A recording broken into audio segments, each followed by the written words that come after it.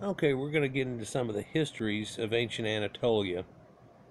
And I just recently did a video, which I've released right before these, on Anat, and where the name Anatolia comes from.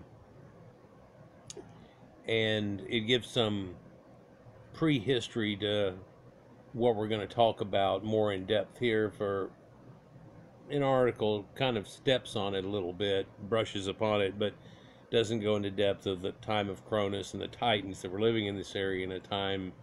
At once, they didn't have to have walls around their cities, but they weren't near this large either.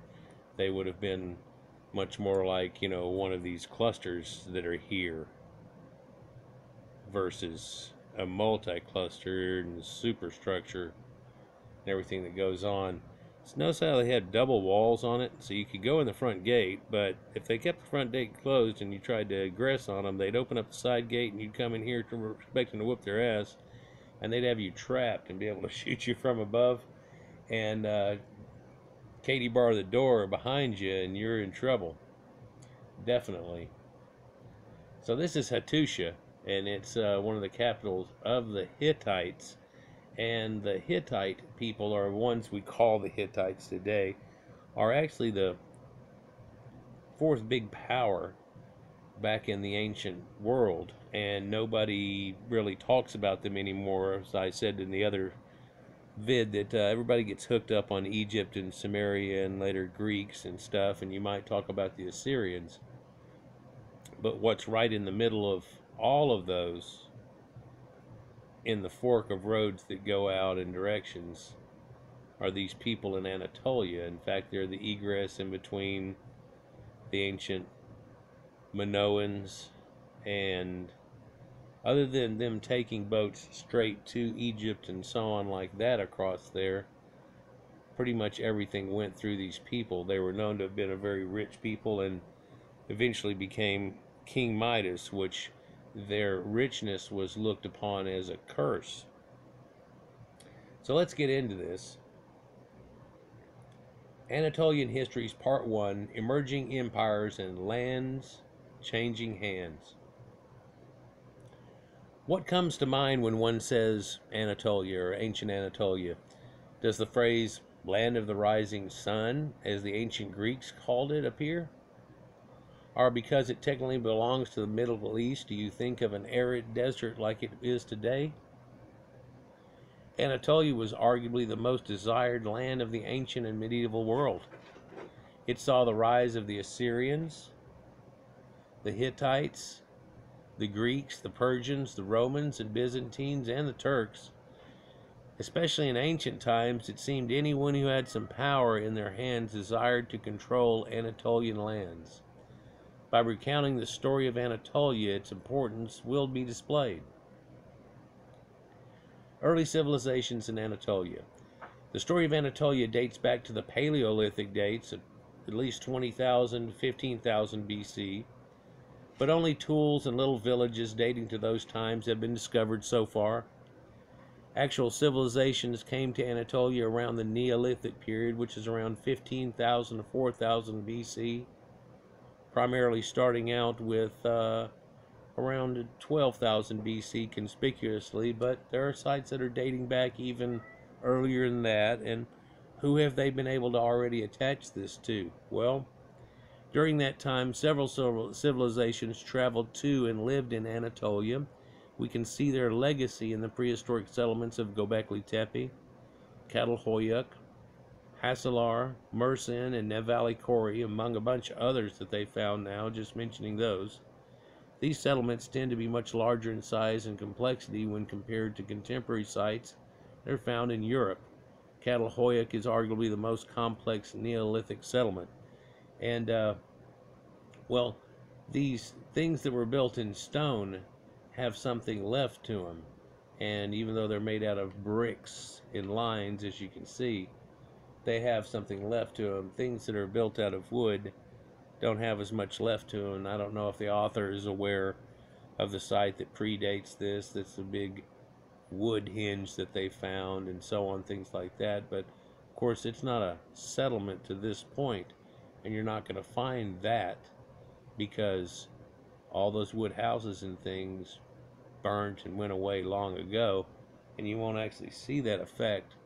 But also, then the Proto-Indo-Europeans came in and whipped it up another notch, and then later whipped it up a second notch. It got really going, and so at some point, definitely, you have that in effect. At the last ice age, the glaciers were pushed down so far that not much was going on in Europe, and especially not in Upper Europe in any way, shape, or form. So, oh, this is Catalhoyuk, and I wish they would have showed a cluster of pictures inside some of the little houses that are here, because they have the bullhorn set up and little shelves and everything and stuff. It's they made houses out of them. When the Neolithic gave way to the Bronze Age around 3000 through 1200 BC, more complex and efficient agricultural civilizations arose, and their love for Anatolia either caused them to advance or give way to their demise. So eventually there came some problems, and I guess because that's bordering here on the collapse of the Bronze Age, that she's referring to that situation.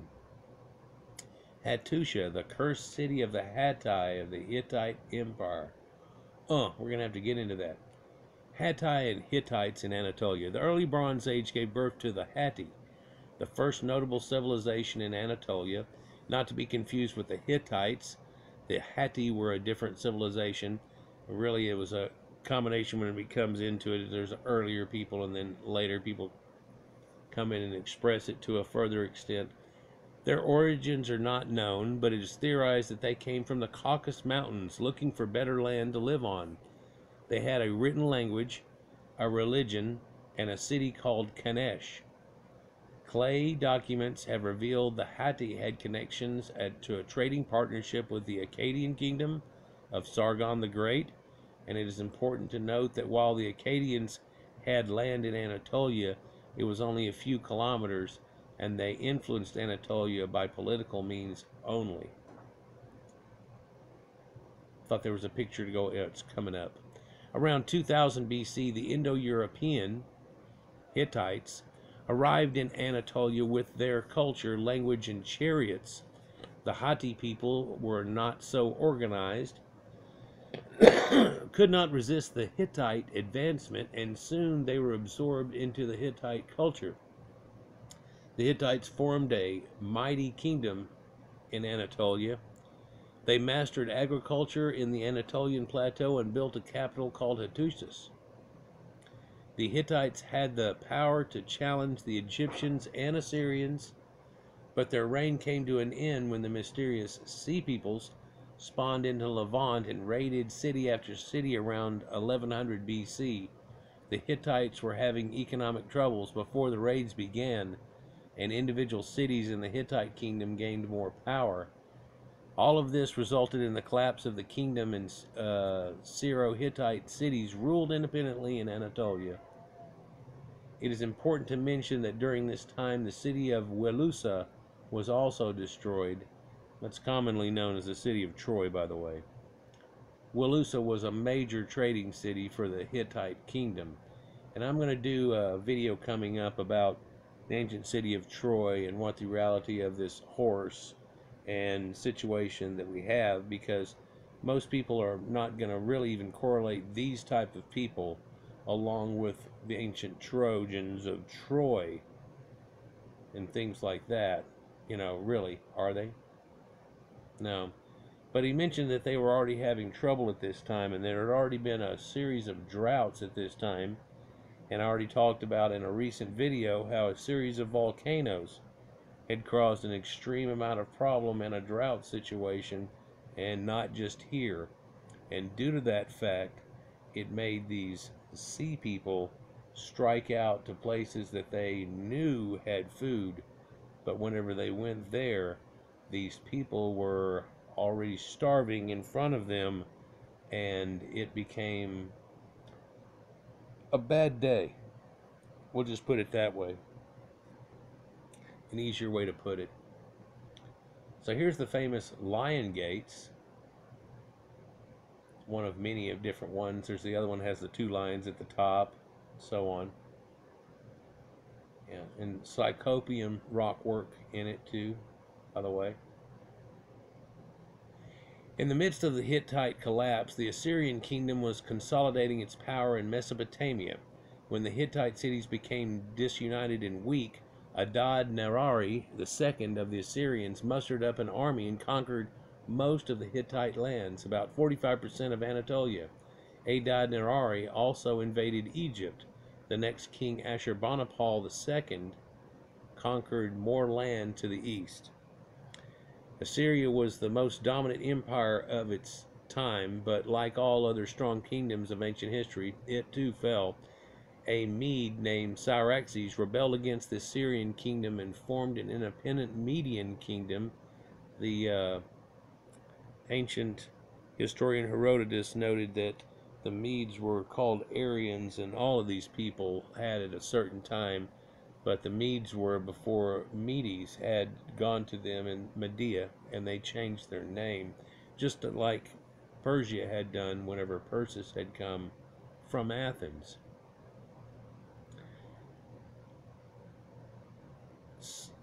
Cyaxares,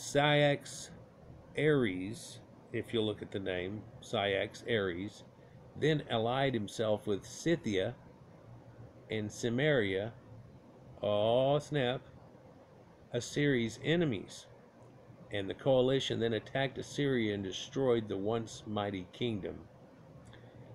In a more depth of what actually happened there, but a fast way if I can, during all this drought that went on, Assyria had taken and conquered all of the Levant again and pushed their way up too, but they receded back just like everybody did, and it left people kind of half screwed. And one can imagine that whenever the Sea Peoples came in and attacked through these certain cities, that what that did was broke down the trade network. And if you think nowadays, if you were to stop the trade network of foods going to stores and everything might affect you some, back then it was real important. And as soon as that chain broke down in any way, there was a huge problem. And it broke down, and the people that were right in the middle of this all got taken over repeatedly a couple of times because everybody thought they could do it much better, whenever those people that thought they could do much better were already starving and running for trying to find some form of aid or help. Whenever they got there, they were like, I will just take it. Kind of works out that way. So that was the fall of Assyria. And here we see a picture of Assyrians and what they would have looked like. So you can see those pointy hats that are on them, and their beard style looks just like the Sumerians and stuff. You can tell their Caucasoid form and everything to them. Everything looks calm and dandy except for he appears to be holding somebody's head. I often think this picture is he's holding a head upside down by the beard, for that's the nose and this is the ear. You can see it the other way too if you just look at it and you go, okay, but it's stretching down. So yeah, boots and pants. That's kind of important. Now these people were wearing pants, but they still have kind of a skirt going on, or a kilt, but they're wearing pants right at this time here they're showing. Oh, I forgot to mention whenever I started this, we're also going to talk about music and how somehow music and classical music leading all the way up through everything has to do with this situation, for it does in some way, and it's been kept for that reason. Maybe you'll understand as I go into it. The rise of the Phrygians. After the fall of the Hittites and during the rise of the Assyrians, a group of people, possibly from Thracians, came into Anatolia. They were known as the Phrygians, as in Phrygian caps we talk about so much. These Phrygians formed a kingdom in northwest Anatolia. Like the Hittites, they benefited from the rich Anatolian soil and formed a capital called Gordion. The Phrygians were weak at first and had to pay Assyrians tribute to just live in the area. But as their population grew, they became stronger and more dominant in Anatolia. They even built a second city called Ankara. Ankara or Ankara was used as a major city by later civilization, and now it's the city of Ankara, the capital city of the Republic of Turkey. And when we talk about Phrygians and what's that got to do with music, if you do get into music at all, it's a scale that they have. Most people, I don't want to go deep into music and everything, but most people know there's a scale, do, re, mi, fa, sol, la, ti, do. One of those notes, usually in the center of that portion there, can be offset to where it's a half step instead of a full step in situations like this. So it makes things like a minor fourth or a minor third, right? And in a chord, it would be an augmented and make it such things as minor and major. But there is a scale known as Phrygian. And there are songs that are written about it, with it. Most of them are, stuff that's written in the old days. A lot of these that we're going to talk about here are things that in Bach and Beethoven and things like this used. And you think it wasn't used very much. But as that roll into the heavy metal, dark metal scene that they had kind of, and Ozzy Osbourne, Randy Rhoads, all that kind of crap that was coming on, it came on strong. And so you ended up having these things that were very much Bach-type, musically oriented, put into a heavy metal span. You can see it from there. Steve Vai and Joe Satriani and all these other types that were pulling off these things that were music teachers that knew these scales. And the reason it sounded so radically different than other people was because it was utilizing these scales that nobody really used. I mean, most everybody through the 60s and 70s was using a pentatonic scale, which is selecting 5 out of the group, a la the penta group, and it's that don-don-don-don, the blues sounding thing. The Phrygians ended up fighting the Assyrians and managed to defend their lands. They were Indo-Europeans, Aryans, and spoke a language related to Italo-Celtic. Oh, snap. During the last years of the Phrygian kingdom, the famed King Midas became king. Some historians theorize that Midas had turned everything into gold, representing the wealth of the kingdom. Rich or poor, the Phrygian kingdom fell due to an invasion by the Cimmerians of the Black Sea coast. And then it's so much of a flare, sounding like Conan the Barbarian and things that happened up here in the Black Sea coast. Why does that sound so familiar? Well, if you've been watching my videos, it's quite familiar. Looking at this, that's Adonis. This Dionysus is the green man. You're supposed to be Persephone or Aphrodite. That's King Midas. There, can't tell. And kids playing with a goat. Midas and Dionysus by Poussin, showing the end of the myth in which Midas thanks Dionysus for freeing him of the gift curse causing previously granted. It's in Nymphenburg Palace, Munich, Germany. Nymphenburg? You got nymphs there? Is there something in elder times that has to do with that? Well, snap. So this is him thanking Dionysus for taking the curse off of him, for he had begged for the fact that he could have it and do these things.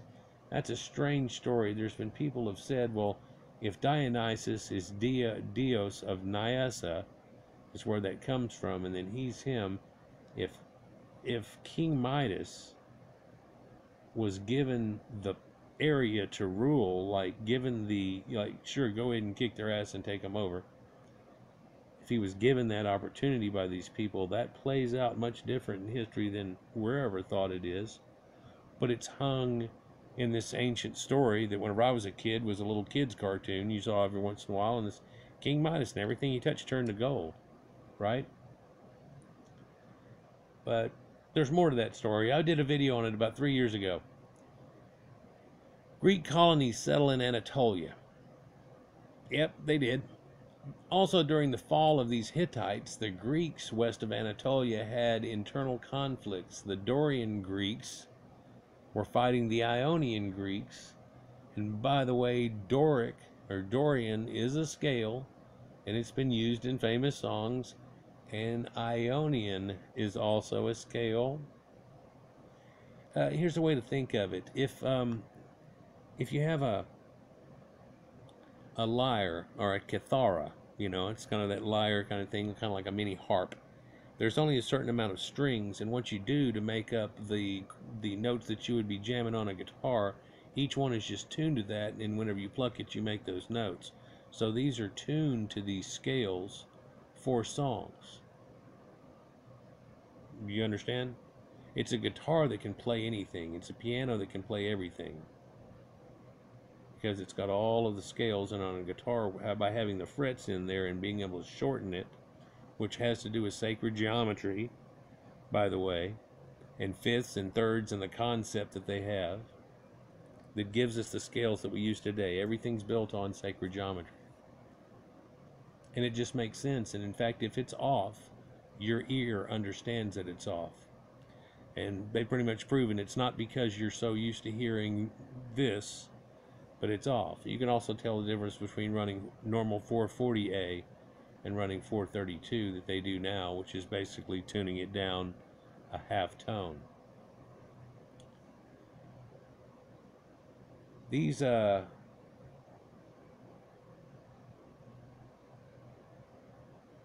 Athens had people colonizing western Anatolia at the time. The Ionians were losing, and they sought refuge from Athens, the strongest Greek city at the time. So the Ionians were seeking refuge there, and so they moved in. Athens had people colonizing western Anatolia at the time, but there was land that remained empty. Athens granted permission for the Ionians to settle in Anatolia.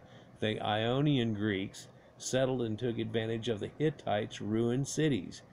They formed the city of Miletus, which has to do with a person that went all the way through the Pillars of Hercules and around, and the story that we talked about 2 or 3 times here lately of Scottish origins and what people talk about that. The biggest Ionian city from the old remains of the ancient Hittite city of Milawanda. Ionians also built the cities of Ephesus, a city that will gain much relevance with time, and an ancient Greek colony composed of fishermen called Byzantium in the 7th century BC. Byzantium was strategically placed upon a peninsula, and 4 centuries later, a man by the name of Constantine saw the colony and turned it into the ancient metropolis of Constantinople, known today as Istanbul, which houses 17 million people. And there was a drastic change that went on there. Not to go into that Constantine and Constantinople, but there's the ruins of the ancient Greek theater in Miletus, Turkey, and you look how they have this. You can go under the stands, and short of there being a football field or something out there for the people to watch, this really was a drama type center where they would put little backdrops and scenes, and these people would come out and do these certain things, and stuff, and don't have the rigging that I can see that they would have any setup, but they had other places and ways they would do it, and pop up gods and people up out of the floor and trap doors and situations like that. And it looks like these archways here in it have been filled in. And in ancient times that would have been hollowed and up under there too. It's amazing. And I'm sure it's built on that exact architecture where you can stand right here and drop a coin on the ground, and as long as everybody's shutting up, you hear it just as plain as day. You can snap your fingers and you hear it echo to everybody that's up here. Perhaps this wall here helped in that sound reverberation at one time, and it was taller. Dorians lived in southern Greece and had the island of Crete under their dominion. They followed the Ionians and colonized southwestern Anatolia, founding the city of Halicarnassus, hometown of Herodotus, and that has to do with the sun, Helios, Sun City. This city is known today as Bodrum, The ancient Greeks also followed in footsteps of the Ionians and colonized Anatolia, taking places north of the Ionians and making the island of Lesbos their headquarters. Wonder why. The Greeks fought one each other and continued to have border disputes for decades to come. Well, there's trouble with the Macedonians too in the first place, and trying to really get it all together. But even places like Egypt, even though it got put together as one, quite often broke off into two and back into one. I mean, what was it they said in ancient Germany? The shite happens. The Greeks fought each other and continued to have border disputes for decades to come. The Lydians, which there's a scale, musical scale for that, people, conquered the Greek lands. The fall of the Hittites also gave birth to the Lydian civilization. Lydians spoke a language related to Hittite, Indo-European, Aryan, and formed their civilization around southwestern Anatolia, but more inland than the Greeks. They formed the city of Sardis, and people have said it's Sardinia has to do with those Danites, and oh snap, in the modern region of Manissa. Like the Phrygians, they were weak at first, but with time they became a force to be reckoned with. The Lydians ended up conquering their Greek neighbors to the west and formed a unified kingdom with most of western Anatolia under their belt. They also credited with the first use of minted coins. And you can see here what they've actually done is they would take a mold that is made out of stone that has this carving in it, and you can see this is a bull with the horns and a lion head, and they would drip a puddle of the gold into it that's molten and let it cool and then strike the back of it, and you can see that they had these punches, and they would punch once on one side, once on the other, giving the imprints on it. And this was supposed to be a certain amount of gold that was made in each punch. And even though it looks irregular, it's all supposed to be the same teaspoon of gold, if you will, in situations like that. That's a Lydian coin from 6th century BC. It's now in the Pergamon Museum. Some historians, such as Herodotus, claim a group of Lydian colonists sailed to Italy and formed the Etruscan civilization. Oh, really? But the theory has its opponents, and debate continues to this day. Well, I would say that they can be the same people, and that would make sense. But the Cyclopean building of the Etruscans dates to before this point. So you'd almost say, where did the Etruscans go? Did they go here?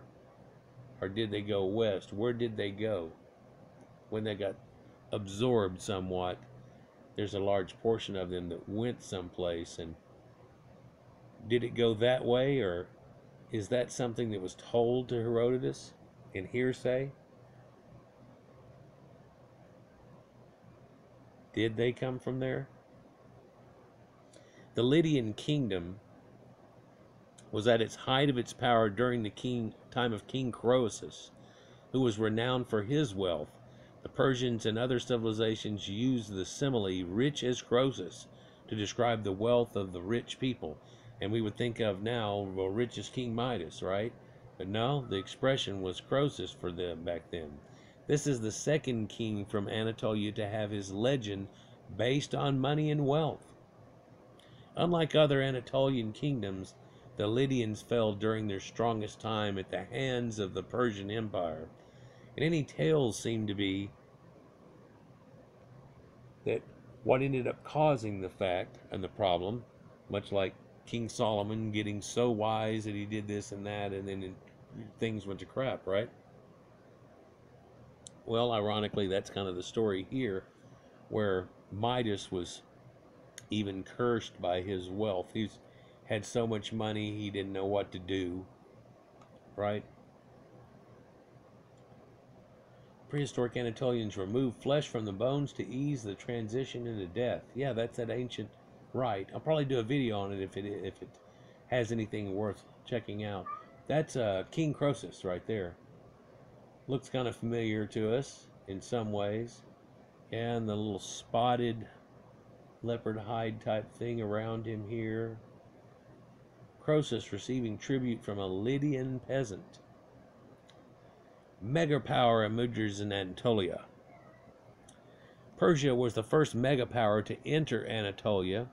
The predecessor of the Persian Empire was the Median Empire, who they call themselves Aryans, which Persians also call themselves Aryans, which had established itself in early Anatolia after defeating the Assyrians. The Persians were subjects of the Median Empire after Cyaxares, the emperor of the Medes, died. His son Astyages replaced him.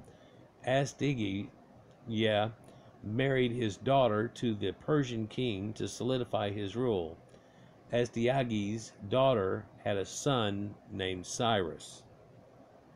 Yes, that's Cyrus the Great. Astyages wanted to kill Cyrus due to a bad dream about him, which happens all the time with this, your son's going to grow up and da-da-da, and ordered Harpagus to do the deed. Harpagus gave him away to a poor family instead. By the way, I talk about this a little bit in my deal on Snow White and how this is a male form of echoing this concept a little bit, because years later Cyrus was shown to Astyages, who was furious and apparently fed Harpagus to his own son. Yep, they wrote down that this happened, and so Harpagus was enraged, and Cyrus became the king of the Persians after the death of his biological father, Cambyses. And Cambyses' sister is named Meroe. That's what Meroe is named after in southern Egypt and stuff that's in there. Kandake, or Candace, is a Persian queen's epitaph during the time. And so here we can see a depiction of these people. And this is whenever this man right here, Cyrus and Astyages, painting King Astyages sending Harpagus to kill young Cyrus. A few years later, Cyrus overthrew Astyages and formed the Persian Empire with the help of Harpagus. This happened in 550 BC. After the internal conflict, Cyrus assembled his troops and set the Lydian kingdom to the west as his destination. Now, the Babylonians had just got through whooping ass all over on the Canaanite area in the Levant and took them all hostages in there, and whenever he came out swinging, he set them free as one of the things that he did first. Even helped them to return the temple of Baal into the temple now that they have. But ironically, somebody has just about proven that the wall that they wail at was part of the Roman infrastructure that they had built, and the wall is really the one over there. But that doesn't matter. That's what people have been doing for hundreds, if not thousands of years. So cool, go with it. 3 years after he overthrew Astyages, he was sieged the capital of Lydia in Sardis.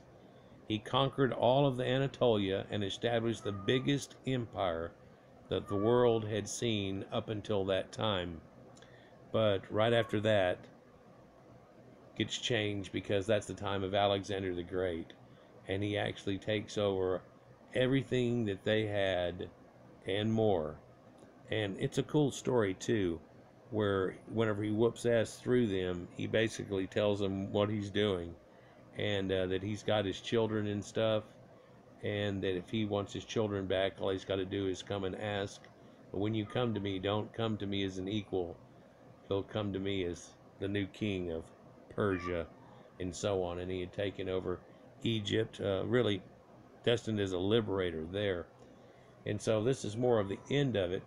And we saw about 5 scales used in music that were all used right through there too. But the time of Cyrus the Great, and he was the great liberator, that didn't really set things up the way that it was supposed to have done whenever he did it.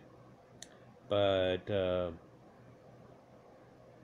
that land was never theirs solo to begin with. Anyhow, guys, you could go deeper into little parts of this, and I think I will in a few of the civilizations that they had early. And to clarify some points here. Catalhoyuk. To clarify some points here and stuff. But other than that, that kind of gives an intro idea of these people that a lot of people, unless you've studied this exact thing or Near Eastern history, you don't get to know about them much. And unless you specialize in this area, you don't really get to find how it all fit together. There's a lot of people believe that they came from the ancient Sumerians whenever it busted down in the real Proto-Sumerian.